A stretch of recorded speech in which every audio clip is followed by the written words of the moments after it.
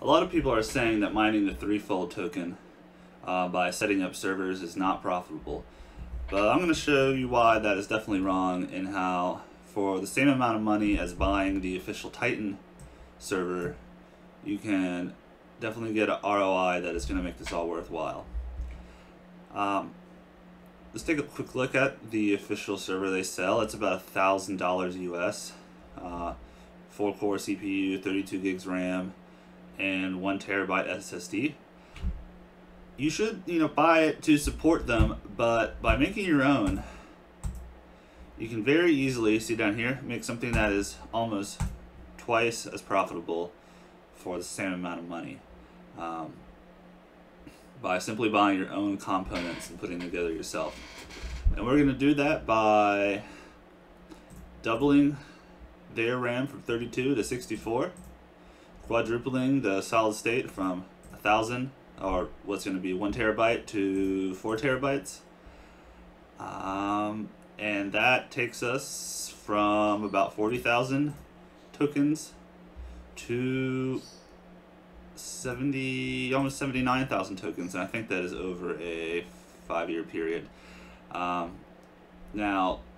the profitability of this is, of course, entirely dependent on the token price. They automatically fill in $1 after 5 years. Who knows? It could be $5, it could be 2 cents. You just don't know. But even saying a 5-year price of 4 cents, which is what it is right now, and frankly I think it's probably going to go up from here, you will see that even the ROI then is just a little over a year. That's not, that's not great, but it's not gonna, break the bank. You'll get your money back. It just might take a little longer than you want. Helium miners probably have a similar ROI, and Ethereum up until recently probably had a similar ROI. But even just upping that a little bit to a modest 10 cents quickly makes it definitely a relatively safe thing to do. And putting that to $1 makes it a no-brainer. Call up all your friends and get them all to set one up deal. So I'm going to show you how to build your own. It's really easy, and I think it's fun. I'll go over the individual parts to put this all together. The first thing you got to do is you got to choose the computer you're basing this off of, and used office equipment is pretty much always the cheapest. The Lenovo ThinkCenters come in 4 sizes, and this tiny size right here is pretty powerful and small enough that you can throw it right by your router, and it's not going to hardly draw any electricity, like 40 watts, and won't get in the way or make any noise. And of course the bigger ones are even cheaper, and they can hold more drives, so it just depends what you're doing. Here at my house I have a big one filled with drives, but the ones I put at friends and family, I give them a tiny. I don't think it's reasonable to throw a big tower in their house. Dell Optiplexes too, very similar, a little bit less common and a little bit more expensive, but they are almost identical and a good option. Now instead of calling them tiny, these ones are called micro. You can see who copied who. And Intel NUCs, I have one running as well. They're definitely more expensive, at least on average about $200 more. Just note that they come in 2 sizes, a short size like right here, and a tall size. Tall size takes a M.2 drive and a 2.5-inch drive. So it's definitely a better choice. It's more versatile because those 2.5-inch SSDs are almost half the price as an M2. So you can see there's a few options for your PC chassis. Next thing you need to consider is the CPU in there. You need 4 cores, 8 threads, and the ability to support up to 64 gigabytes of RAM. You can see there's a lot that these are going to come with that look promising that don't work. For instance, the i7-4770 is a very common processor in these, and it does not support enough RAM.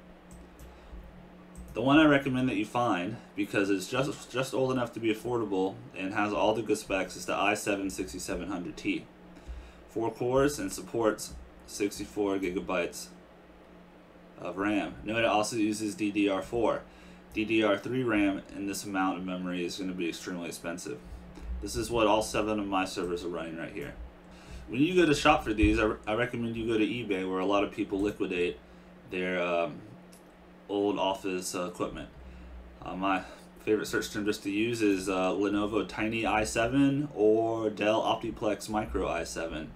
You'll get a lot from under 200 to over 300, and that's all because of what they come with. You want to find something that is basically as bare bones as possible while not ditching the CPU, because you're going to be paying for this useless solid state drive or a useless amount of 16 gigabytes of RAM.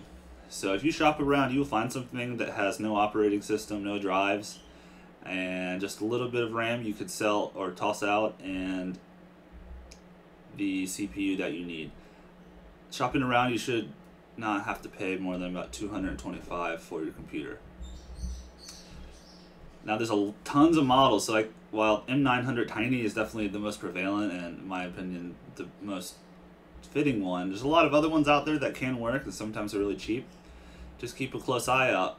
For instance, the M700 Tiny does everything you need, but if you notice, their M.2 drive is a SATA interface as compared to the now standard PCIe interface. So just take a close look at what you buy, or you're going to end up buying the wrong SSD and end up chasing the problem for a couple of days like I did. Note that when you do look at the platform specs for whatever you buy, or preferably before you buy, that they're typically going to say 32 gigabytes max, which is actually less than what this CPU supports. Don't fret that, it runs on 64 just fine. When these spec sheets were made, 64 gigs of RAM was not something that was common in the consumer market. Here's a good example of some I bought. This person dumped 24 of these at about $210 a piece, and they combined shipping. That was a great deal. You just have to be a little patient, and you will get what you need off of eBay for your PC server chassis. Now, of course, you need to fill your PC with all the components needed to maximize your profitability. The two most important things are going to be your storage and your RAM. 4 terabyte 2.5-inch solid state drive is definitely the best value. The M.2 drives, unless you already have them, are almost twice as expensive, so steer clear of those. This Samsung Q70 has a really high TBW, so it's going to last a long time in a server, and it's typically a good value. This price varies a lot. I just bought some of these for $320 on eBay, and I bought some in here for about this price too. Definitely the best price per terabyte currently out there. Note that while hard drives are much cheaper, they really don't return a lot for your money. How the formula is currently written is a hard drive gets you about, in this example, about 300 unitless units there, and a solid state drive is 1200, so it's 4 times as potent as a hard drive. Really not cost effective to use hard drives unless you already have them laying around. There really is no answer to your RAM other than these G.Skill RipJaws. 2 32 gigabyte sticks. Looks like they went out of stock since I loaded this page, but it is $200 on here a Newegg. That is a lot, but check out what happens when I have that. We're looking at 79,000 tokens. I take that down to 32, 51. One of the most cost-effective ways to greatly increase how many tokens you're earning. I have had trouble, especially in Intel NUCs, with Linux systems crashing when running headless. Plugging in these cheap little dummy plugs emulates a monitor on your server and stops it from crashing. I don't know if the Lenovo ThinkCenters crash with these, but I know my NUC does. These PCs are going to be deployed for a while. Pick up some CR2032 lithium batteries to replace that BIOS battery. Almost none of these used office PCs come with power adapters. Unfortunately, they're very cheap. Secondhand market, not secondhand, non-OEM market. You definitely don't need more than 65 watts. And ignore all this mumbo jumbo because you're never going to see what you need. All you need to look for is that yellow plug. That's all you need. Yellow plug, Lenovo, 65 watts, you're in business. One annoying thing is these used machines only run dual port video outputs. I don't have anything that runs on that, so you have to pick up a $2 HDMI adapter for each server you're running. Now you have an idea of all the components that you're going to need, so we're going to just show you how to slap all that together if you haven't built a PC before. Super easy. Put all your components in a tiny Lenovo. Just remove the screw from the back, which should be right there, and slide the top forward and pop it off. You absolutely have to clean these when you get them because they are extremely dusty. Undo this, and this screw, and your whole fan should pop right off. You're gonna have to take a Q-tip and loosen up all the dust right here, and it can be a lot of dust. I've seen these completely clogged. Once it's all loosened up, either use your air compressor or some canned air to blow all that out. Screw that back on there. You see I've already put in one drive here.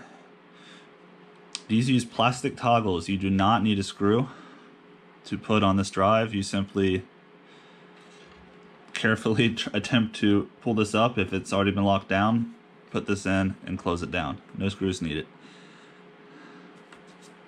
Your RAM goes right here. You just push that in, just like that.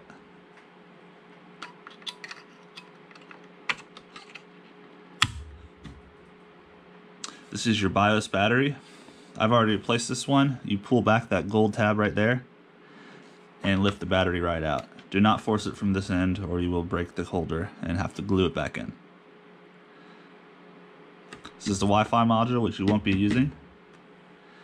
And for this big build I have here for a whole 6 terabytes, I have 2 plus this 4 terabyte drive that I just push in right there. Sometimes they will come with a caddy if it already had a drive in there. Use it if you have it so it doesn't flop around, but because these drives don't have any moving parts, they should be okay on support it. If you do happen to drop it, you should make sure that this drive did not pop out. Really not a lot to that. When you're done with it, just slide that top back on and put the screw on. Next video, we'll install all the software on here and connect it to the Threefold network.